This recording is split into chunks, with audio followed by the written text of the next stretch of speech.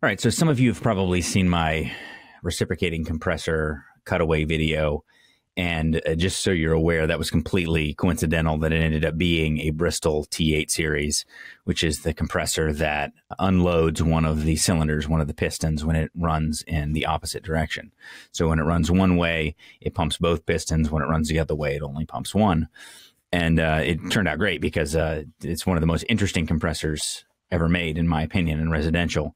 It's had a lot of issues. There was I don't want to say a recall, but there was accommodations made by Carrier. Been a lot of issues with it. And the one I pulled apart, it had a burn start winding and didn't appear to have anything else significantly wrong with it. But it's a very interesting thing that they've done. And so I want to use this opportunity to talk about how it's wired. So if you look at this schematic, so we've got an actual schematic diagram over here, and then we have a connection diagram, which actually shows how it's wired in real life. So two things I want to point out. This is CH. This is a contactor high. So if you look down here, you can see it says that contactor high capacity 24 volt coil and contactor low capacity 24 volt coil. So that's going to be where we're focused here. So you're going to notice the high capacity contactor has a contact point on it, and it also has it's like a +1 contactor. So it just has a straight through connection that doesn't make or break. So L2 is constantly connected.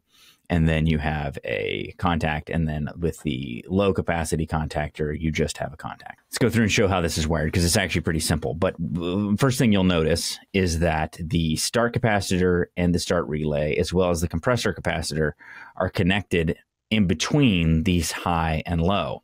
So that's kind of strange, right? But then the next thing you'll notice is that both high and low both connect to the same point. They both connect to L1.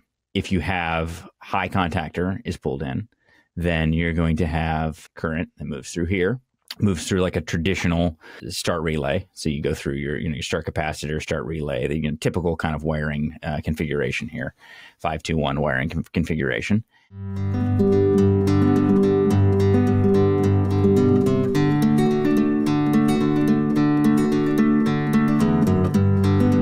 And then it goes through and feeds through to the start winding. That's when this one is closed and this one is open. Now, if they're both closed, well, then it doesn't work. So this is set up so that only one closes. And that's something that makes it different, at least on the high voltage side, from a traditional multi-stage unit. In a traditional multi-stage unit, we think, all right, you have a Y1 call and a Y2 call. That's still true here on the low voltage side, but you cannot have both of these contactors pulled in at the same time. Otherwise, it's definitely not going to function properly. So in order to have a potential difference from this side to this side, one has to be closed and one has to be open. So in low stage, it's going to be this one's closed and this one's open. In high stage, this one's going to be closed and this one's going to be open.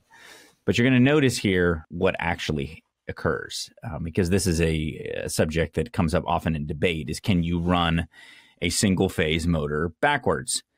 And this compressor kind of proves it. Whether or not that's the reason why they had so many failures or not, that's a whole other question that I am not qualified to answer because I'm not an engineer. But what they're actually doing is they're swapping run and start. Undisputedly, they're swapping run and start. And so when you're in high stage, then run is this winding. Run is typical. And then start is fed through the capacitors, or not, it's not fed through because, I've talked about this in multiple podcasts and videos that you can't feed through a capacitor, but it's the other side from the capacitor of run. And then when it goes into low stage instead of high stage, this one opens and now it comes through this direction. And now you're feeding the start side with the line with L1. And then you're feeding run now with the opposite side of the capacitor. So it's just a very interesting setup there. And I'm trying to figure out, it's funny because I haven't actually even thought about this start relay. Let's think about, I'm thinking about this with you in real time here. So now you have this start relay and it's going to be made through here until there's a path. Yeah, so it'll work either way. Yeah, so both the start and the run capacitors are going to be in the circuit in both high and low, with the wired this way. So anyway, I thought it was pretty interesting. If you're not really good at reading wiring diagrams, this might be a little bit confusing to see, but if you have a little bit of experience, it'll make a lot of sense. Depending on which contactor is pulled in, that dictates which winding, whether run or start, is fed by line, and then which other side is fed by the opposite side of the capacitor. So you essentially are flipping start and run.